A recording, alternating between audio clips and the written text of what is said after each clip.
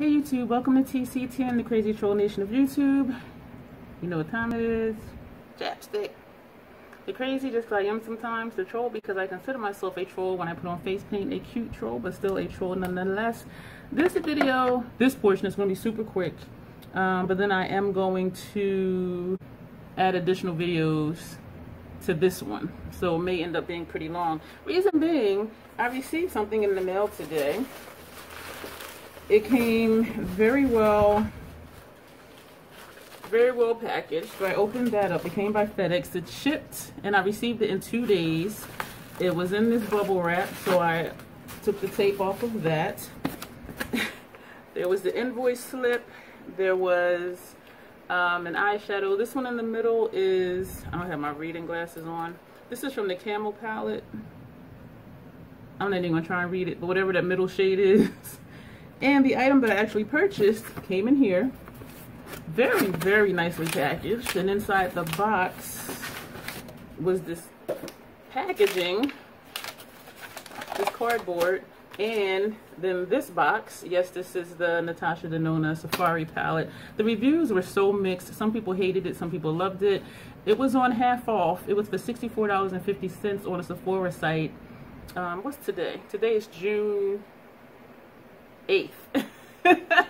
About a month ago, it was on sale at the Sephora site, and I kept thinking, do I want it, do I not want it? I'm watching videos, I'm listening to reviews, and I'm like, eh. And so when I decided to get it, the sale was over, it was gone. So it wasn't even on, it's not even on the website, so they sold out. And so I still kept going back and forth, and then I said, okay, it was not meant for me to have it. I was watching videos on the Metropolis palette since the bronze palette came out. And then that renewed my interest in the Safari palette. So I went to the Natasha Denona website, and they have it for half off. $64.50, free shipping. So this is what it looks like. As you know, I'm not going to do swatches because if you guys are interested in this palette, you've seen it all over YouTube already. This is what the inside looks like. Very pretty. And I am going away today, and so I'm going to play with this palette while I'm going. And depending on the lighting, I will just do a quick, this is the face of the day, this color is here, this one's there, this one's there. And I'll also let you know what my thoughts are. Like, is this a dud, one of the ones that people hate, or is this one of the ones that people love? And so that's what I'm going to do. So that's all this portion of the video is about. You will see me in what's going to seem like a second.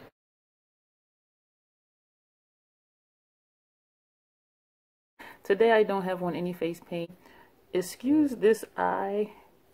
As you can see, like, there's no color here. This eye has been tearing horribly to the point now where it's even like running down here and it's running up in my crease. But anyway, this is the first look that I've done with the Safari palette today, and so I just wanted to go on and show you what it's looking like. And it's looking muted, and I will tell you why. I did use the Fenty eyeshadow primer, which I use for all of my eyeshadow looks.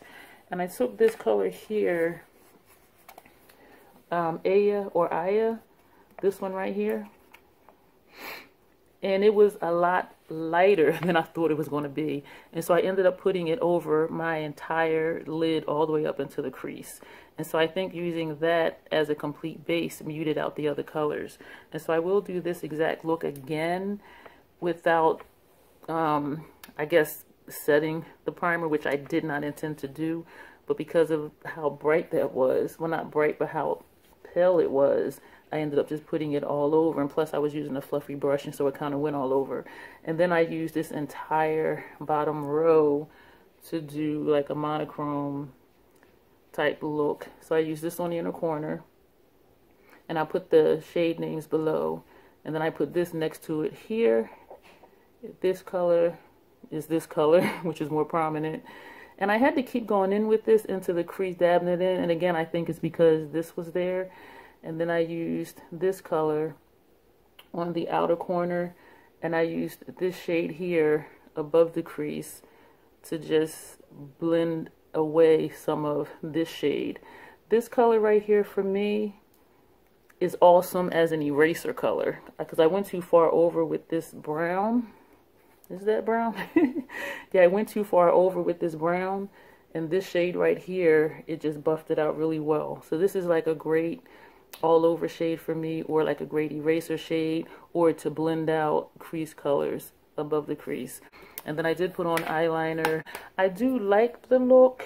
And as I said, I will recreate it without putting that first shade all over, because I do think these colors will be a little more prominent than how they look on my lid, because these are some really intense colors. Even though they're neutral colors, I think I can get more saturation out of these. And so I will do this look again without this one all over. So I'll start with this above the crease and then do the same thing inner corner. Put this one here, this one in the center, and this one in the outer corner. And I also did the same thing underneath, which you can't really tell, but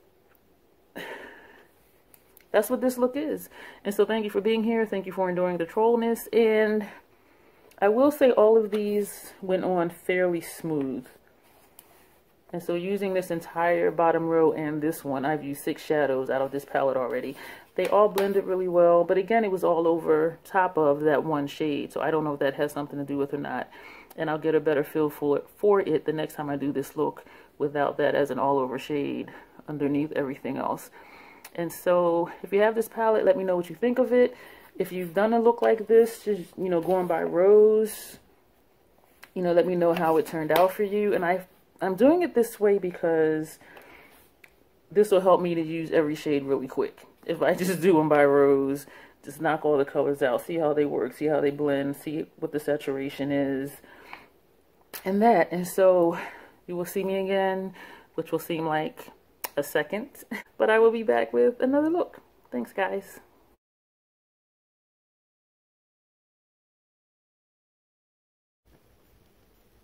So this is my second day doing this look. I did it exactly the same, except, which means it's not exactly the same, I didn't put that Ava shade all over from my lash line up to my brow bone. And I do think it helped the colors be more saturated. And so I am liking it. My left eye, this one here, this one, is tearing. And it teared horribly yesterday too. And I don't know why. So I just wanted to show you guys the look, because I was hoping it would come out more saturated than yesterday. And it did. And I like the look. So this is what we got. And I like it. I will say so far, all the shades I did use, 6 in total so far, are powdery.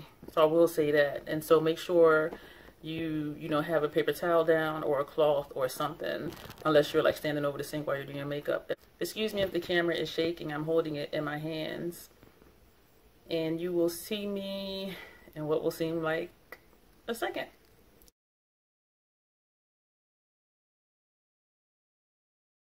Hey YouTube, this is another look using the Natasha Denona Safari palette, and today I used the entire middle row, and I will put somewhere on the screen what shade I put where.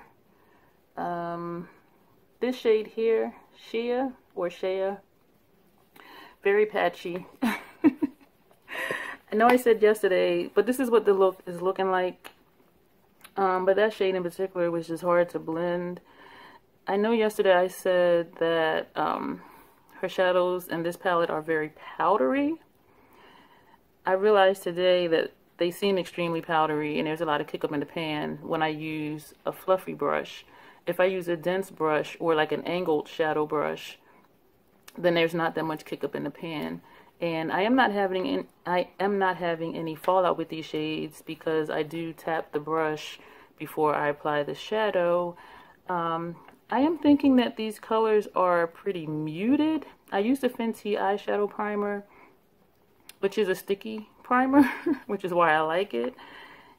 But then as I thought about it, when you think of Safari colors, they're not really bold, bright colors. And so as I'm using these, and particularly this look today, thinking they were muted, I said, well, if it is a Safari theme, then yeah, it does go along with the theme.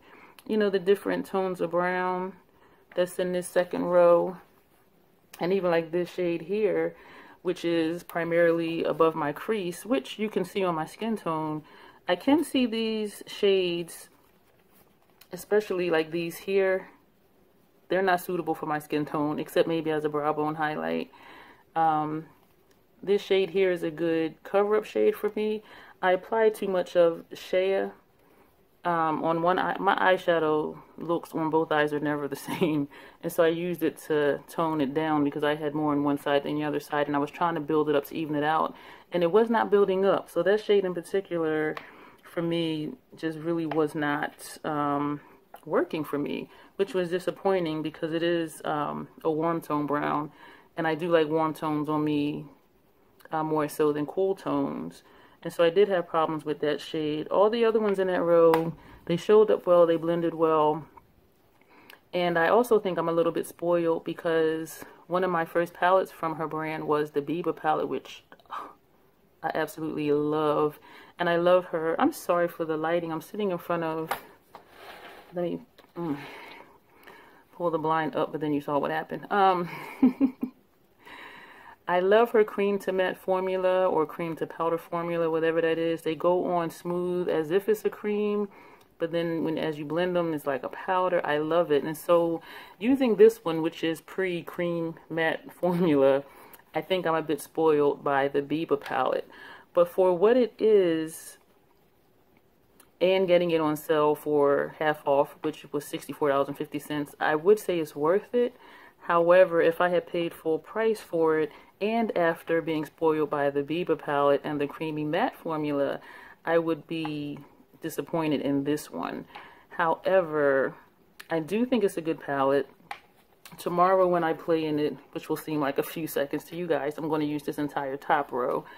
And that is what we will do. And so at that point, I'll be able to say I've used every shade in this palette. I do think this is something I will grab for when I want something that looks colorful, but like a muted colorful, not something really bold and bright that's unwearable. The two looks you saw already, which were identical except for one technique that I switched up, it was very wearable, very muted, but I did like how it looked. And so I do think I got one of the good palettes, because some people loved them, some people hated it. But they are very muted, and if you're wanting bold colors, then I can see people being disappointed in the saturation of these colors. I do think it is very pretty. I do like this look, and it is undone. I did not put on any eyeliner today. I think my eyes were tearing so bad the last two times I did this palette because I put the Sephora Glide Liner, which is waterproof, on my waterline before I did my eye look. And I knew from like 10 years ago, I do have a problem with waterproof eyeliners in general because it dries out my eyes. And so I did not put on any liner today, and my eyes are not tearing. I'm not having any problems at all. And that is about it for this portion of this video. And so, and I know it's looking kind of janky because that one shade, Shea, just wasn't blending well for me. That's the one in my outer corner. And so that's why this looks patchy right here. So that one absolutely is patchy. The rest of them, no problem with at all. I did have to keep going back in the pan to build it up. And if you have time to do that, then, you know, you'll be fine with it. If you don't like to keep dipping, then you'll become impatient with it. And also, as I mentioned, the shadows went on better and also with less kick up in the pan using a more dense brush or using an angled shader brush versus a fluffy shader brush. And so those are different brushes I've tried just to get a better payoff in color. So I'm going to end this here because when I compile all of these videos into one video, it's going to seem kind of long. And excuse my trollness. I've been out in the sun and I have sunburn on my nose and it's itchy, and I'm developing a heat rash, even like on my arms, and then on my face is starting to break out from the sun. And yes, I was using SPF while I was out, but my skin is kind of going through it right now, and I'm getting, like I said, a heat rash, so I have like more bumps than usual on my face. And so I'm not doing any foundation for these videos, and plus it's just to try out the shadows. And so I do apologize that you're not getting a complete look and that it is looking a little janky, but this is just, you know, my trial with this palette and to share my thoughts. And so thank you for watching, and you will see me very soon.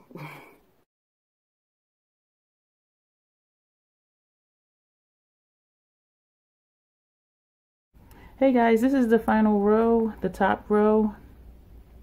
I use this color as a brow bone highlight and my inner corner.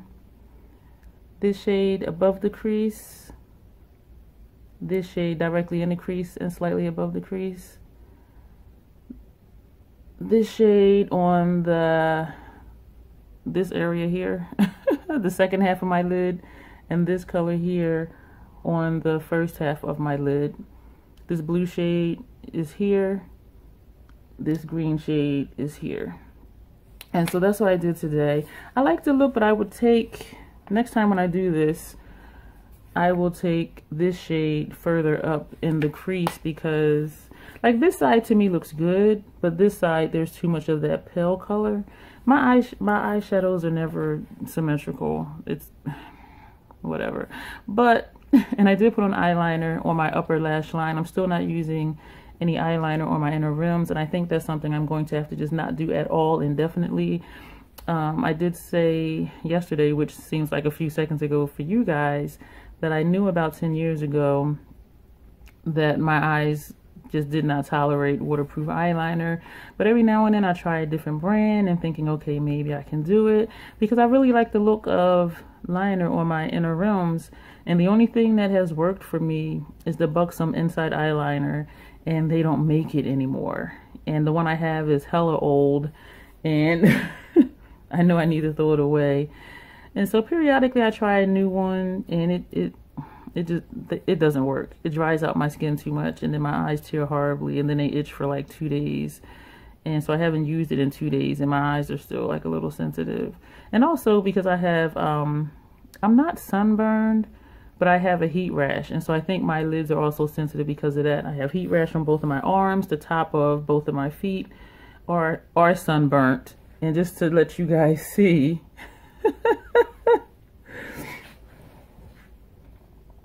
yeah. And so I'm in the house today because my skin is just really just itchy, and my arms from the rash, I just have like bumps everywhere, and even my face I have a heat rash. And so, you know, no foundation again today, and I have like extra bumps on my face and sunburn on my nose.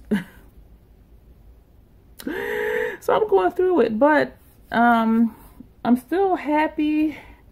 I have this palette.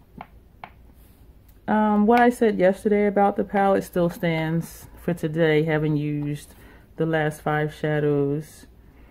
I did not have, I was going to say I didn't have any issues with this palette, but the only color I had an issue with up top, this, which one was it?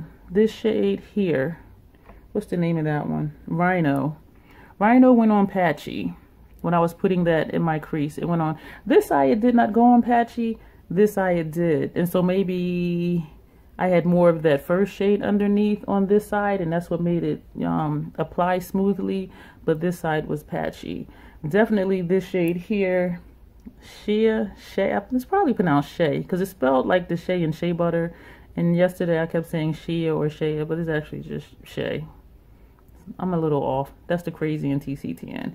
This shade is definitely patchy regardless. I did use, for the actual lid colors today, I did use a flat shader brush, and I did get a better color payoff than when I was using the previous colors with the fluffy shader brush. And so for more intense payout, for more saturation, I do suggest a flat shader brush versus a fluffy shader brush. This blue surprised me because the other shadows were so muted, the other 2 rows, the looks I did not expect this blue to actually be that blue. And so when I first pressed it on, I was like, oh. And then I said, it's probably the brush I used. And so the other looks I did, I will go back and redo them using different brushes to see if it does increase the saturation look of the shades. I do still like the palette. I'm glad I have it. I do still miss the creamy matte formula, but I mean, I could work with this. It's good. And I do like this look. It's a darker look, and I do like darker shades on me, or my skin tone. And I do miss, though, just having a satin inner highlight. And I say that because you guys probably cannot see it, but in person, and I'm 50, and I've always had extra skin. Like, even in my kid pictures, I've always had this patch of skin up here. So that's not because my eyes are drooping or whatever. This has always been here. But as I've gotten older, I've noticed I do have, because I'm getting lines. Of course, you can see the ones underneath my eyes. But even like in this area here, there's additional lines. And I noticed when I was putting shadow on, because they are matte, it tends to accentuate the lines in my inner corner area. Whereas if I use a metallic or a shimmer for my inner corner, it hides the lines because the light bounces off the reflectiveness of that shade, of the satin or the sheen or the metallic eyeshadow color. And so that's the only thing I'm kind of missing, but I can just dip into another palette for that. And it's not really that big of a deal. And maybe you can see it, maybe not, I don't know. I can see it now looking at it, but I don't know if you guys can see it. Like right along here, it looks like the color may have been skipping, but it wasn't. It's just the lines on my lid that appear to be accentuated due to using a light colored matte shadow. So anyway, you've heard my thoughts throughout the video, and I thank you for watching them, and I apologize if they were boring. But again, I am glad that I used the palette in the way that I did, because I wanted to use every shadow, and the easiest way to do that was to just go by row and to show you guys what I did. So this is Natasha Denona Safari palette. I forgot to add, I think in all of the videos I did in this one long video, to go ahead and subscribe. Click like, click the notification bell. Also, for those of you who waited until it was on sale like I did to buy it, let me know what you think about it. For $64.50, I am glad that I have it. However, I would have been disappointed if I had paid $129 for it, especially already having the Biba palette. And I did mention that in yesterday's video. Let me know what your thoughts are. Do you like it for the $64.50, but you wouldn't have liked it for the $129? Or do you just not like it at all? Like, what are your thoughts on this palette? Are you glad that you have it? Do you like it? Do you not like it? And also, if you've done looks with this palette, feel free to leave your links below for me to see the looks that you did. And let's discuss.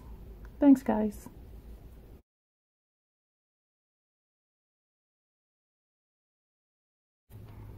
Hey guys, another look with the Natasha Denona Safari palette, and this is actually 7 shades on my lid. I'm thinking this is as good as it's gonna get. I do like the look. I kept trying to deepen the colors. It wasn't really working, which is why I kept putting on more and more different colors. So what I did today was I put this here in the crease and slightly above the crease. I put this directly in the crease. This as a brow bone highlight. And then I ended up going over it with this because this is really light on me, like super light, powdery light. I put this, is that the right one? Yeah, this on the first half of my lid. This on the second half of my lid. And I put this just above these two to blend them out a little bit. And then I ended up going over top of that with this shade here. So this one here is way up here. This one here is, you can probably tell because it actually does look brown. And this is the look. I do like it. I don't know what else to say because I've said my thoughts with the other looks that I did. I do like the looks for the most part that I've done with it, so I will continue to use it. Is it my favorite Natasha Denona palette? No, because I'm spoiled by Biba, and I know I said that in a couple of these other little clips. But yeah, so if you are just wanting this palette, find it on sale half off. Even though $64.50 is still a lot for a palette, it's still a lot better than $129 for a palette.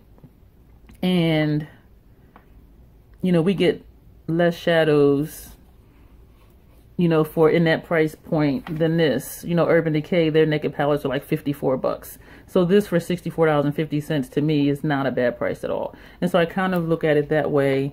in comparison to even MAC eyeshadows, what, like $9-10, and you have, I can't even count, 15 shades in here.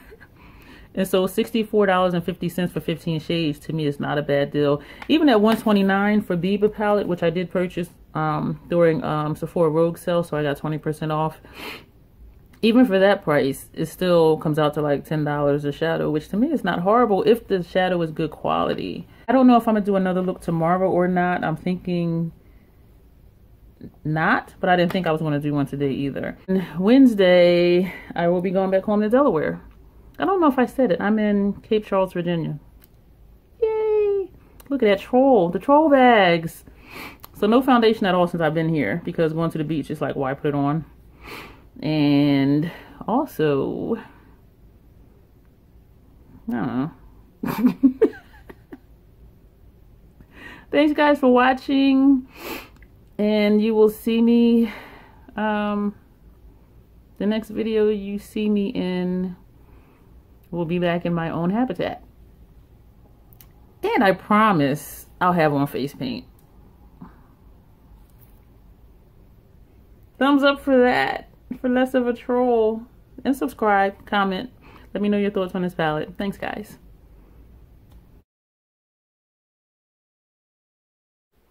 Hey, guys. I'm doing this because this eye is tearing horribly. So that just... I went on YouTube last night, and this looks crazy, too.